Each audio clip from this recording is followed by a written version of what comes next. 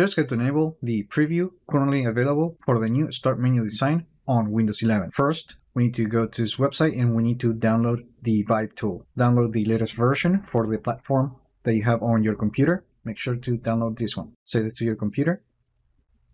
Then open Files where you downloaded the file. Right-click on it and select the Extract All button. Now, click the Extract button.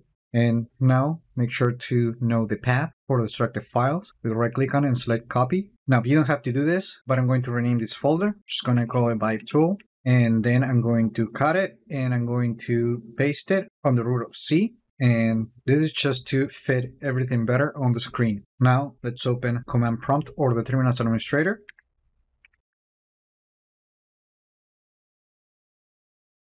And in here, we're going to open the folder where we extracted the files. Now, to enable the new Start menu, you need to run this particular command with these different IDs, including the 49221-331, 472052-110, 48433-719, and 4940-2389, and then press Enter. Now, it is important to note that this command should also enable the new toggle that should appear at the top right of the Start menu to show or hide the sidebar if you have connected your phone to your computer. However, this particular sidebar might not be available for everyone at this time. And the last thing that you have to do is to restart the computer to see the changes.